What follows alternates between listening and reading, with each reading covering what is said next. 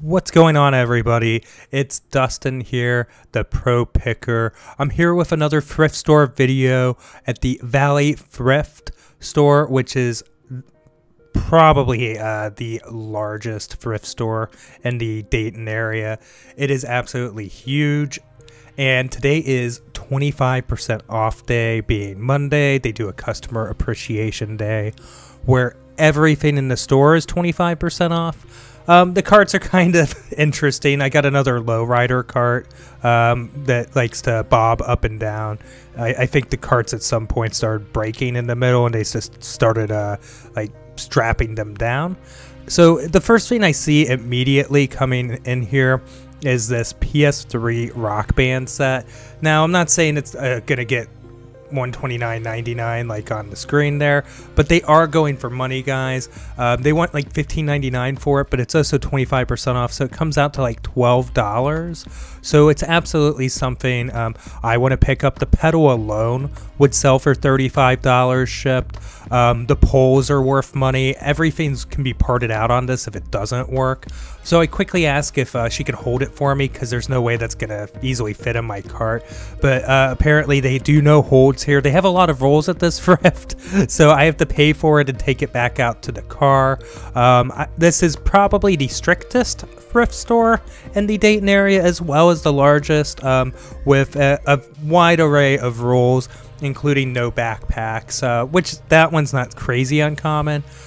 So I wear a body mount on this, so that's why my GoPro's a little bit lower when I come to the Valley Thrift than other places.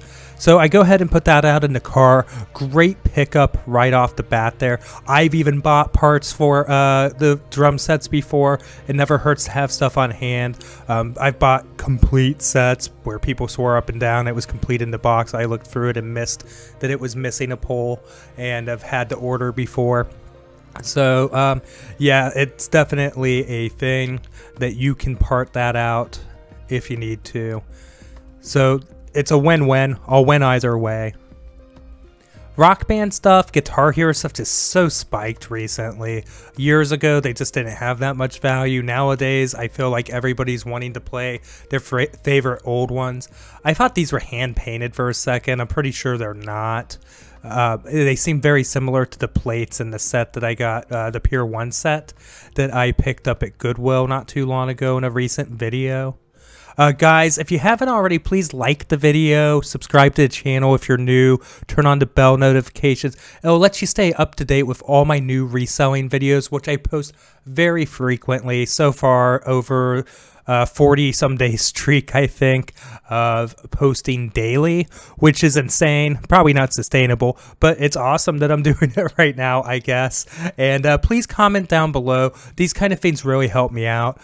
Just want to point out, I buy Halloween costumes out of season to sell during Halloween, and that's not the price I'm willing to pay. That Ghostbusters costume at $10.99, even 25% off. I'm not a player.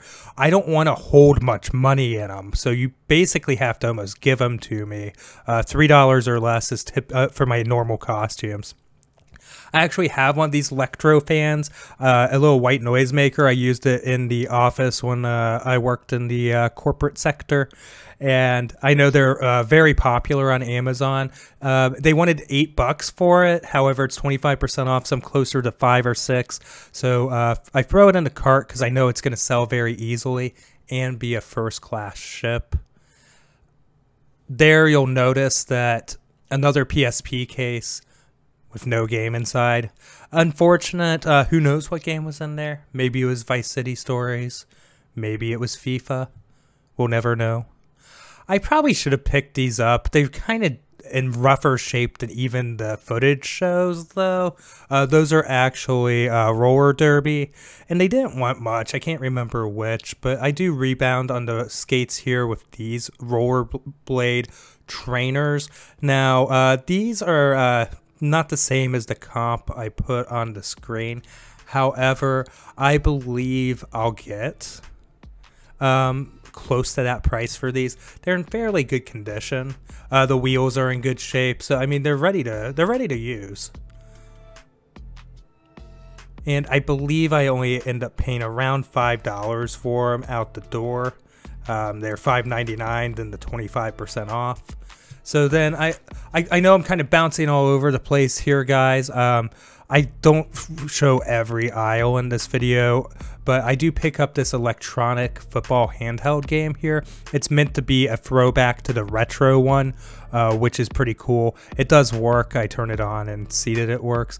They only want $1.50 for it after the 25%, so why not? Same with this Jenga, which is crazy. I was expecting to be like $8.99. They had $1.99 on it. Again, 25% off. It's going in the cart. Now, this is what I'm talking about. These costumes, they're only like $3 or less. You really have to look in the back and kind of confirm that the stuff looks new or at least gently used.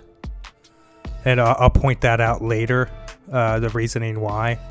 So this one right here is actually a pretty expensive costume normally. It's not by Spirit. I don't have it right next to me. However, it will move within that price point I like to be at. So guys, the plan is $3 or less on costumes and sell them for $25 to $35 shipped during Halloween. And that's just kind of like the game plan there to bump up the AOV in the beginning of Q4 to not AOV, but the actual total gross in Q4, the beginning of it. I see those tumblers, and before I talk about them, this is a Dark Angel costume, but look, if you look at the retail price here, it's $39.99. I should get $35 for this on eBay. They want $4, but remember the 25% off, so it hits that $3 mark. I probably would have paid the $4, but $3 is so much better. It's why I shop here on discount day. The Jurassic World thermoses there, the comps I threw up on the screen were for brand new individual ones that were similar. These are both pre-owned at $1.50 a piece. I'll probably lot both of them together, and I'm gonna ask $35-40 shipped. Now the bear paws here, these are in excellent condition. They stood right out, and they only wanted $8.99 with 25% off. I'm guessing that's around $6. So crazy pickup. I know it's not going to be like a lot of money, but I know they'll sell very easily. Definite pickup, guys. I'm gonna get $40 for those shipped all day long. I've sold bear paws in worse condition than that for $35 and $30 shipped respectively in the past. I do see these Brooks there. I think the Ravina 7s. This colorway or pattern just doesn't seem to be crazy valuable. I do look them up. I have no shame in saying that I'll pull out my phone when I need to. And, you know, I avoid purchasing that because of them. They only wanted like $5, but I think like it'd be more like around the $22 to $23 shipped range, which isn't where I really like to be. Now, these Nordica ski boots are a pleasant surprise. I just look and see them in the bag there, and they go for about $75 shipped in good condition. These are scratched up just a little bit, so I'm gonna go with the idea of maybe knocking $5 or $10 off of them, but they're only $5. This, what is it, XXX Tenta, I could never pronounce his name, but he's a rapper that I guess passed away. I think it was about a year or two ago now, unfortunately. And that's not one of the original hoodies. It is a repop. However, I should get about $30 for it, and they didn't want much. And I'm shocked to see a stack of newer or new games, because you don't really see much other than like old sports games and stuff over here. In fact, thrifting, you just don't find as many games as you used to. It's just the unfortunate reality of it. It kind of takes a little bit.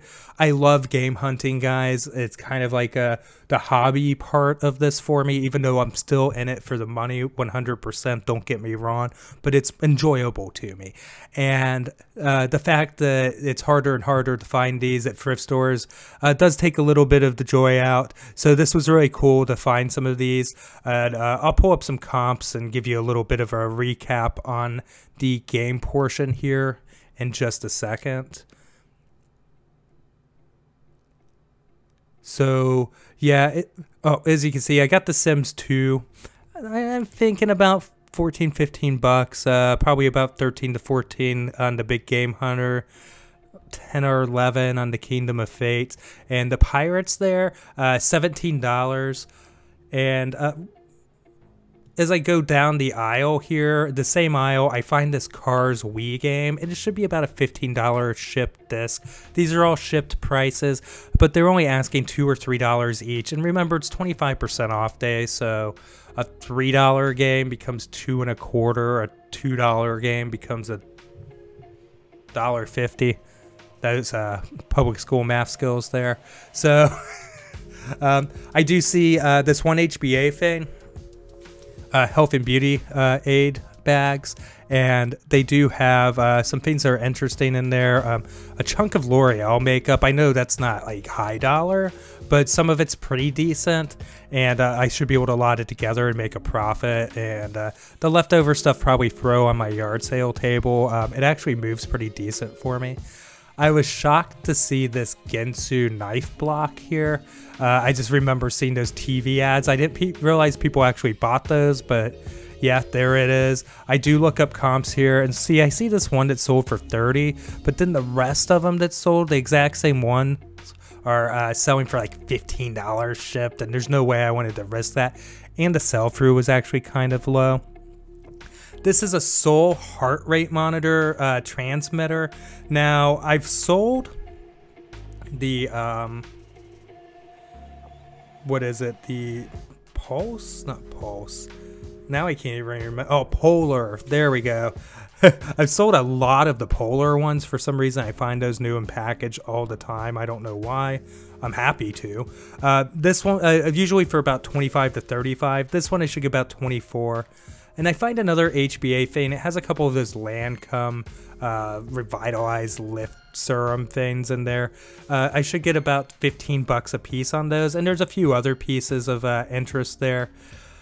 This is a pirate costume, I guess, for a kid. And I look in the back here and immediately see it's stained.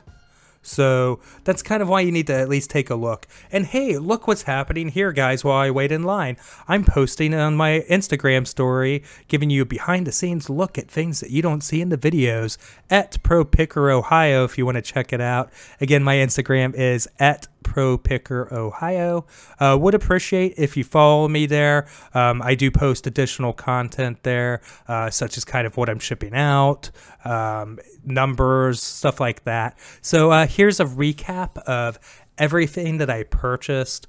Just putting it all out here for you to see. That's my code. I had to take it off once I got inside. It felt this, when you get so many people in a building, it just gets too warm.